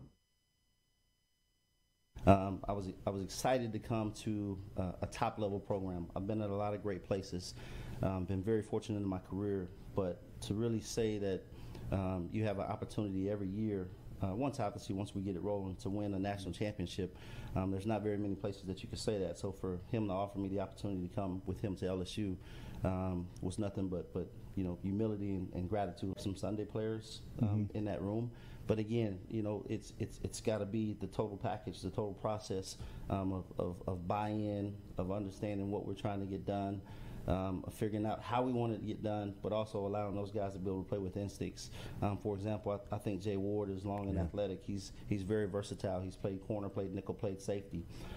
Very excited about Joe Fouché, one of the transfer guys that we came in because he has a dimension of physicality. Major Burns.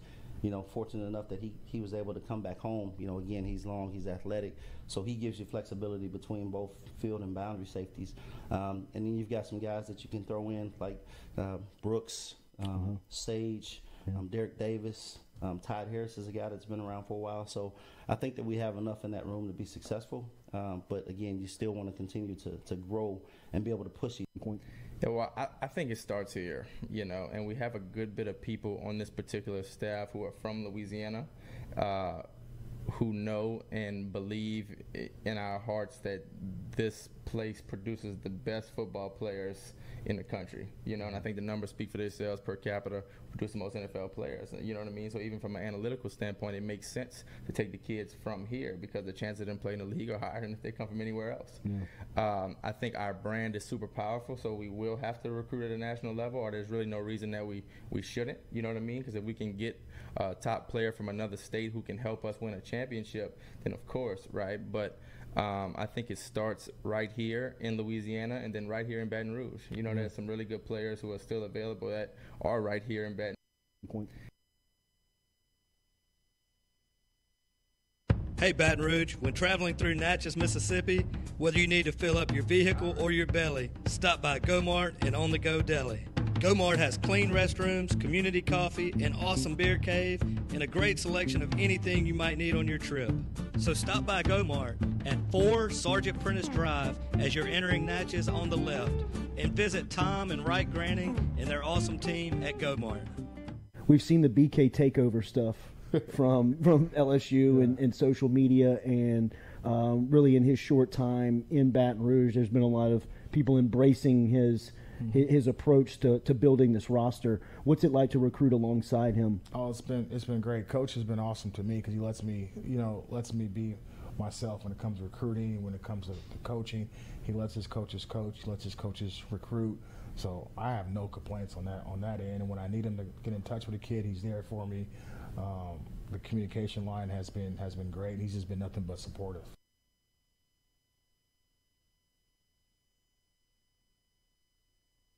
But this opportunity was different. You have a chance to come to a place with unbelievable tradition, work for the winningest head coach in college football. Just be at a state. I've never been at a state where football's king, and if you just dominate your state, you're going to get some of the best players that there are. Sure. Yeah, so I think, getting through spring, I mean, most of it was obviously just installing the offense. And I think all four guys really made some strides in terms of that and showed a lot of positives. Obviously, which, you guys get to talk about all the time. So you guys, Sure. But all four have done a great job. They did. I think they did a really nice job in spring of taking strides forward individually, and everybody's different in terms of what they need to get better at and what they need to show. And then move it into summer, and I love the way they're working right now in the weight room for Coach Flint. But like I said, I think spring a lot was everything was new for everybody. So especially at the beginning, there wasn't as much evaluation, say the first few days, get into the flow, and then I think we got some good opportunities for some guys to get some reps, and I think everybody showed some positives. Hey, Baton Rouge, when traveling through Natchez, Mississippi. In a wreck, Gordon McKernan Injury Attorneys is ready to go to work for you. Come meet your team. I'm your intake specialist. I coordinate your case and connect you with your attorney and paralegal. That's us, your legal team. Thanks. And we'll fight to get you every dollar you deserve. I'm your settlements and disbursement manager, and I'm here to get you paid on time. I'm attorney Gordon McKernan. Put our team to work today. Just call us. Get it done. Yeah, it's kind of weird in a perverse way, Jordy. You know me well. Is that I kind of relish in change, and I do like it. I'm one of the few people that embraces it, and we're very lucky at LSU to have it, to be where we are and to be able to do that. I mean, I can't say that for everyone in the business because it is unsettling in a lot of ways. But for us, change is a good thing, and I think we're going to be the beneficiary of it. And it's not gonna stop. It's just going to keep on going. Yeah. And I'd be lying to you if I told you I had a crystal ball and can tell you what was going on and what's going to happen. But we're going to be here and we're going to embrace it and we're going to take advantage of it the best we can. We're going to do it right. The Tiger Athletic Foundation and in partnership, obviously, hand in hand with what we do, funded a master plan study because I wanted to see, hey, what we needed, and I just didn't want my opinion. I've been a few places, and I have a good one, I think, but you just want to see how and what our needs are, and so we're in that process of looking at it, and obviously the PMAC is 50 years old this year, and probably needs some updating. It's got good bones, and maybe we can see what we can do with that. Same thing with all that property that we have both down Nicholson and where we are currently on Nicholson and North Stadium. Is that, hey, is this the proper use and best use for that? Mm-hmm. And hand in hand with the university and what we do with TAF, we'll make those decisions and we'll be prudent and thinking about what and how we do.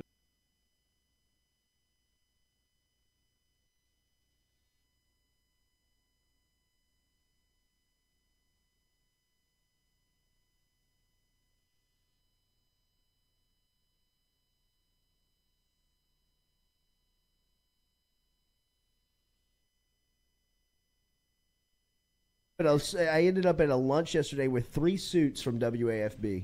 In the J's? In the J's, in the hat, in the T-shirt. I thought I was going to meet 1 suit, and we actually showed up to the same restaurant that 2 other suits were eating at. We all conjoined table and had an executive lunch with everybody from WAFB. A lot of good return on the show early on. A lot of good feedback. They think we ought to start fining for cursing in the first hour. Fining who? Fining for whoever does it. Like fining each other? Yeah. We're gonna have a swear jar? A swear jar. Okay. It's tough. 7 a.m. between the 7 and 8 a.m. hour. It's Lloyd that would That's have exactly the what they problem. said. So That's exactly what they said. The suit said. He said, you know, I mean, Lloyd pushes the envelope on the cussing thing we've talked about. You know, like, you know, like, hey, how's the show? We're all kind of like passing the bread. You know what I mean? Like early. Like I'm just trying to like fit in at this table. And they're like, oh yeah, the show's good. Show's good. What's the guy in on the couch? What's Lloyd? Is it Lloyd? Yeah, Lloyd. What about him? He sure does push the line on the cussing thing, doesn't he? Which, by the way, there's no rules to our contract at WAFB that states that, you know, like we can't cuss at a certain time, or, you know, we've got to change the show at any point. There's been no discussions of changing anything that we do from.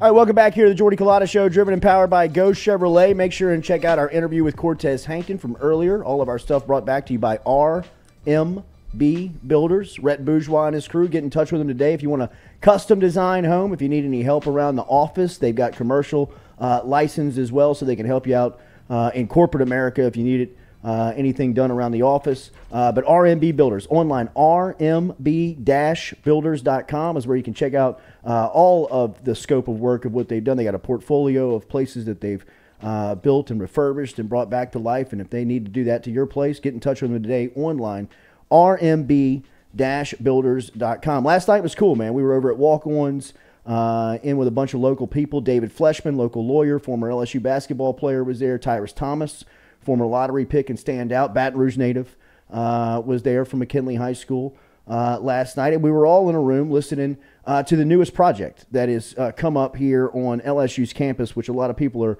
excited about. And it is a major motion picture, a big film called The Mascot, which John Perkins Jr. is the writer and the director. He was there last night explaining the project. He's an Athens native.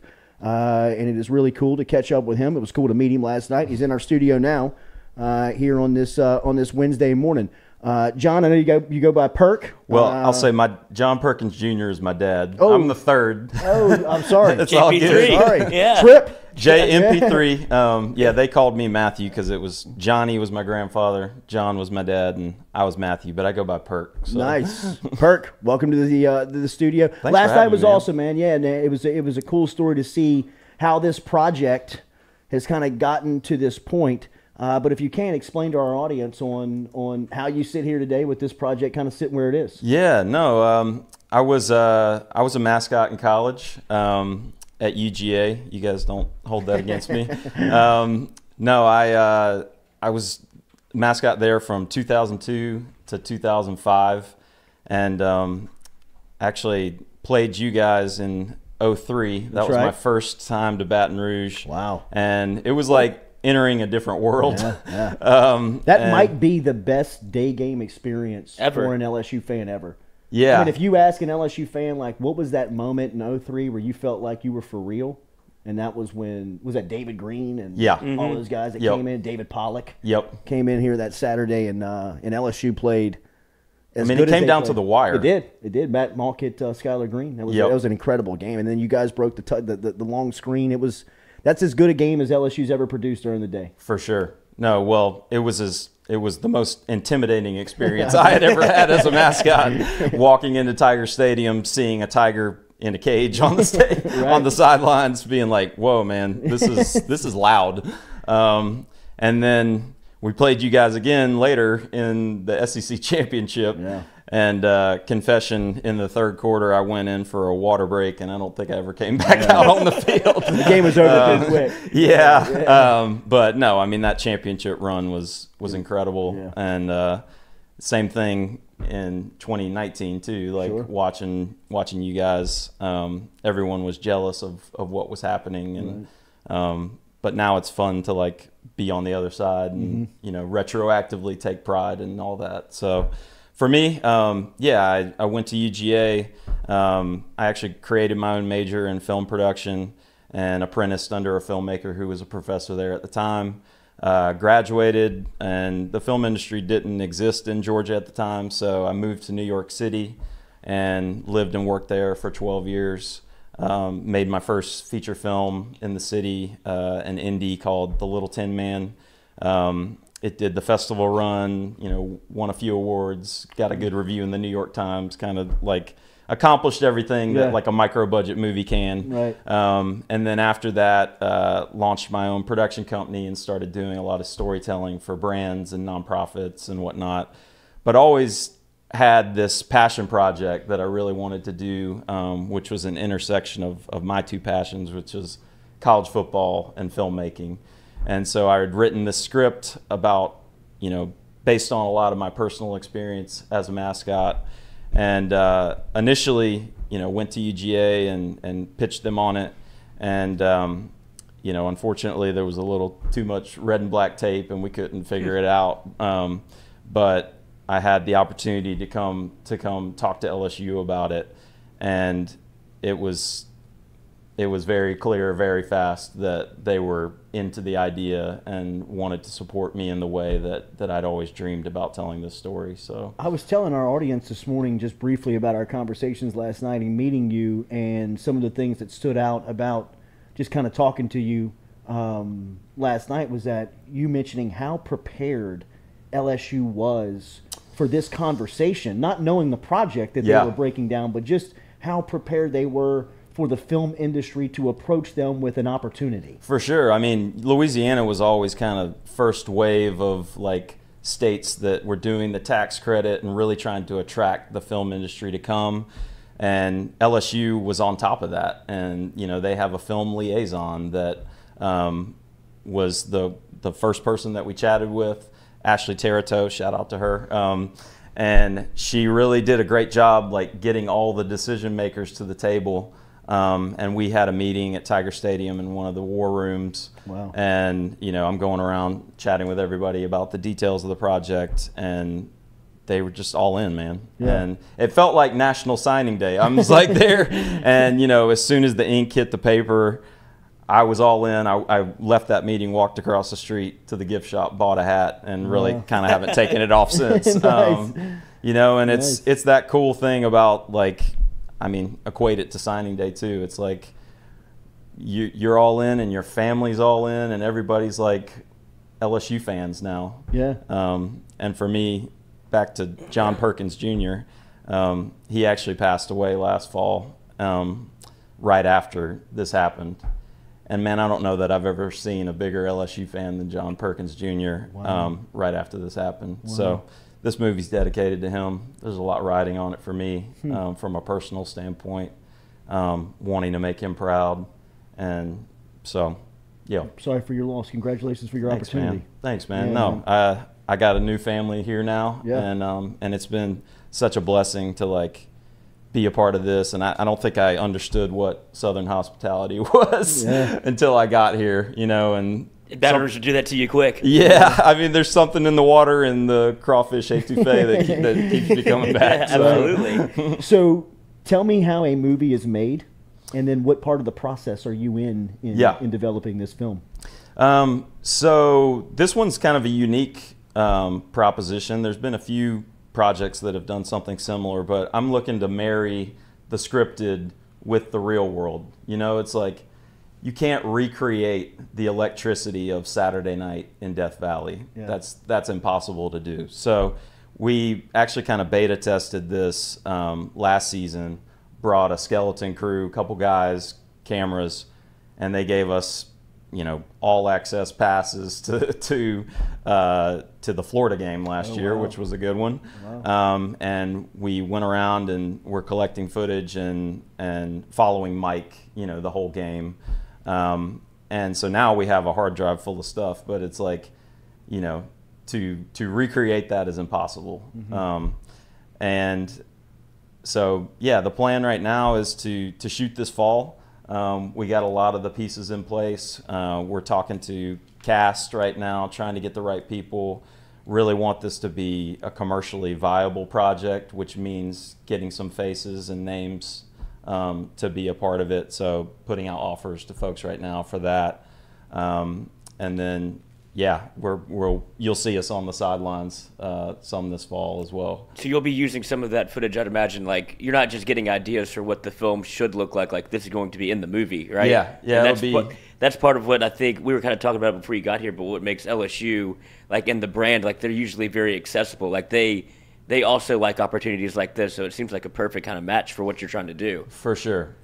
And then, I mean, the NIL component is another interesting thing about this project too, because even when we started talking about it, the laws hadn't fully changed the way they are now to where we can have that conversation. But I mean, it's an organic opportunity, maybe in the truest form possible of name, image, likeness. Yeah. You know, to give that opportunity to some student athletes. In the credits. Yeah, exactly. Get your first IMDb. Hey, there you go, actor. You know? So, and you know, not everybody goes on to play professionally, right? So, I was talking with Michael Papajohn last night. You know, that's a dude that was an LSU athlete that has built a career on. Made his name on everybody's All-Americans for sure. film. I think that's where he got cut his his teeth start. on that one. That was his first one. Yeah, they were looking for athletes. He said at the time you had to be a senior or something like that. I don't know. The rules were a little different back then, but yeah. So more opportunities for that, and looking forward to collaborating on that front. And there's actually experience of this, because I remember being a young child in Tiger Stadium. I believe it was the Tulane game where LSU was playing Tulane, and at halftime they shot the scenes for everybody's All-American. And because of the same thing that you're saying, you could not recreate a Tiger Stadium atmosphere, crowd. I mean, you could, but it's not authentic. People right? are going to know. Yeah, there's a smell test there. You Absolutely. know? So, but I mean, if we can transplant just a small portion of that electricity to a Friday night in the multiplex, Cineplex, whatever, man, that's lightning in a bottle. You mentioned last night, and I know it's a huge deal, and just talking to a couple of people that were there last night, of the backing that you have for this project. Can you explain the agency or? Yeah, so we're working with William Morris Endeavor, which is one of the largest talent agencies in the world. They rep a lot of big names that you've heard of, but there's an agent there who is a former college quarterback who just latched onto this, man, got it immediately, and has become a champion to moving it forward. And, you know, they were excited about LSU being a part of it. You know, again, that 2019 run was undeniable for the entire country. Everybody looked at that and saw how the fans responded to that, the passion and all that. And it's like, man, that's the people you want to make a movie for, that are going to like really enjoy it and support it and come all out, you know? So tell a little bit of the story about so the movie opens in the Superdome at a high school state championship game, and we're following a blue chip quarterback named Nick Shepard, who has a scholarship offer to LSU, and Nick's on the verge of getting a personal record, and so he makes kind of a selfish decision and causes the team to lose the game. And after that, his life and identity start coming unraveled from there. So he gets in a fight with a fan, gets arrested, and LSU pulls the scholarship. So, like, character liability. And after that, his cheerleader girlfriend breaks up with him. No, it's all coming undone. Kind of hits rock bottom in a high schooler sense. Yeah. And so he's trying to figure out how he's going to reinvent himself. And he shows up to the LSU cheerleading tryouts, where his now ex-girlfriend is trying out. And sabotage. Stage 5 clinger. Exactly. finds out that the mascot audition is simultaneously going on, and sees this as an opportunity to, maybe stay close to her, try to win her back. And then also there's a scholarship, so maybe buy himself a year to like try to walk on the team again. So impulsively tries out for it, gets it, and then gets thrust into this bizarre subculture that he didn't know existed, where he's forced to go to mascot camp, which is a real thing. Really? And then the movie culminates at the National Mascot Competition, which is also a real thing. but I tell people, you know, the story is really a parable about identity, right? Like, we all wear masks metaphorically, particularly in that transition from high school to college, one of the most formative moments in anyone's life. And this guy just has to put on like a giant tiger costume to figure out who he really is, you know? So a lot of heart woven into it, a lot of fun. You know, when they go to mascot camp, it's full on. Is it like band camp? It's like Fight Club. Yeah. So no, it's a lot of like idiosyncrasies and, you know, learning the nuances of your character and kind of the over the top portion of it.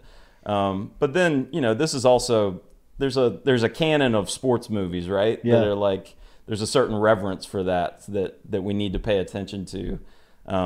If we want this to be like a timeless thing, you know, that 10 years from now, LSU kids are still watching this in their dorm room, Sure. you know? And then there's also the family-friendly aspect of it. Like, you can't actually make a movie about Mike the Tiger and not have 10-year-old kids be able to watch it, right? He needs to be as accessible to the kids as he is to the frat boy, as he is to the 70-year-old alumni that has a lot of nostalgia tied up into this, you know? Mm-hmm. So I'm approaching this like very delicately. I know I'm walking into like hallowed ground, and, you know, people get tattoos on their body with this brand. People engrave it on their headstone. Like, this is important stuff, and I'm very cognizant of that in this process. So you mentioned casting, and I know that you're kind of shooting for the moon here. Yeah. I don't know if you can mention names, but I mean, where are you in that process? Yeah, we have some offers out to some folks you've heard of. I might have to come back on the show later to Speaking of do signing some day, announcements. This is a lot like recruiting, isn't it? Yeah, exactly. Right. What's a timeline on something like that? When would you like to have this thing fully cast and into production? Yeah, so like I said, it's sort of two parts. We're marrying the scripted to the real world stuff. This fall, we'll definitely be capturing that.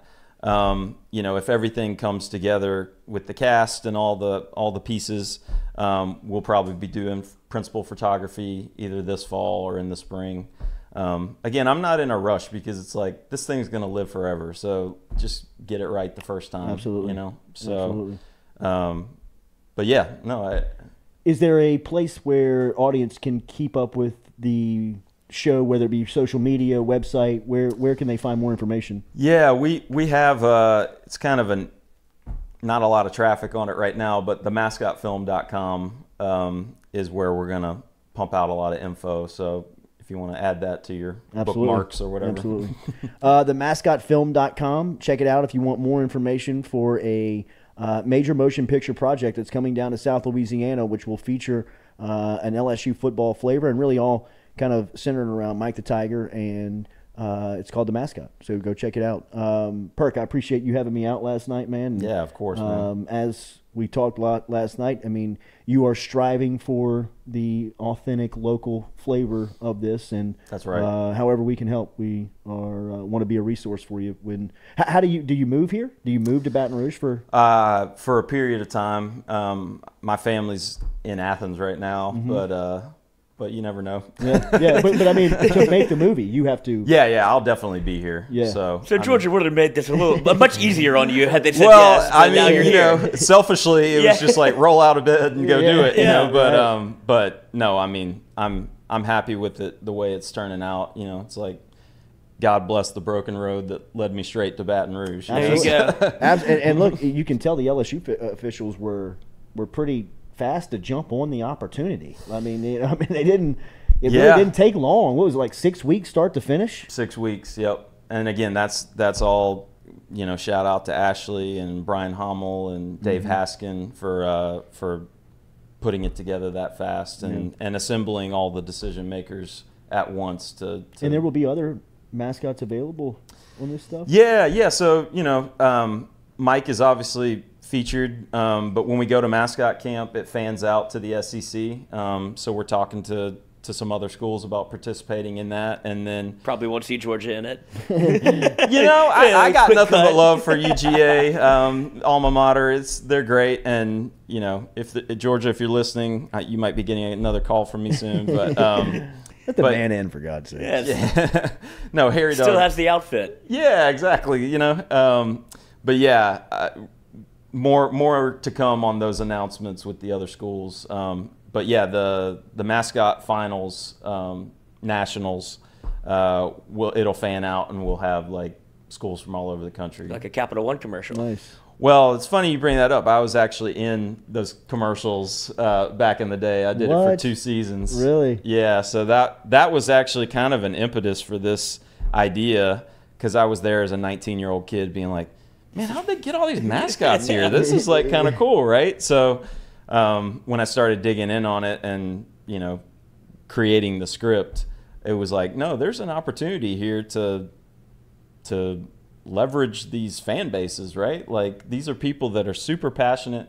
I mean, it's kind of stealing a page out of the Marvel playbook. It's like, how do you take something that people already love and create a story around that, you know? So, but yeah, no, I love doing the Capital One stuff. That first year, it was like Kenny Mayne was hosting it and stuff, and we were like playing, beach football because Kenny was a quarterback, and that was a lot of fun. So you were on a scholarship at Georgia to be the mascot? I was. Like a full ride? It was a partial scholarship. So in Georgia, they have Hope Scholarship, which is like if you make a certain grade average, that it's like covers. tops here. Yeah, exactly. Yeah. So so I didn't really need as much, but it covered a lot of stuff. Kind of made up the difference, which was awesome. Wow. I couldn't get over the Mike, the mascot that was there last night representing the brand, is like 6'10". I know. Get over this. I thought, like, they're not like a standard like mascot. Eye to eye with Thomas. Seriously, yeah. No, Coach McMahon, you need to suit him up here. Yeah, I mean, it's nuts, man. But they're like the main character of the film, right? Yeah. No, I mean, Mike is the one that is going to get the most face time. So, but it's fun too. There's like shots kind of woven in. I don't know if you guys have remember Iron Man? It's like the shot where it goes inside of the mask and you see his face. Can I hear him breathing? Yeah, so I'm going to borrow that shot a few times where it's like, in the middle of the action, we pop in and see how he's really feeling, or that he's doused with sweat. You got to get him going up the stadium. Yeah, exactly. Oh, yeah, during the crowd surfing? Yeah. It's like, whoa, don't touch there. Right. Or do. Yeah. Watch behind me. Yeah, exactly. Perk, I appreciate it, man. Thanks so much. We'll be in touch, man. We'll do this a lot more in the lead up. Yeah, would love to come back, man. Absolutely. Thank you. The Mascot movie, themascotfilm.com is where you can find it online. Check out with what's going on with Perk and the crew. It'll be cool to see South Louisiana, LSU, Tiger Stadium, and Mike featured in a major motion picture film coming to Baton Rouge and to Louisiana. So as the information comes out on it, we'll be giving it to you right here on the Jordy Culotta Show. Appreciate you being here this morning. Make sure you have a good rest of your day. Mikey Matuk and Mic'd Up coming up this afternoon. Make sure you're tuned in, subscribed, all ready to go for that at 6 o'clock tonight, 6 to 8 o'clock right here, a part of FM Digital Media's coverage here in podcasting. Mic'd Up this afternoon. Make sure and hit a like and share button, comment here on this, and we'll be back with you tomorrow morning at 7 a.m. For everybody here and our friends over at Go Chevrolet who drive us, have a great Wednesday. Go Tigers. Go Tigers. You're getting it.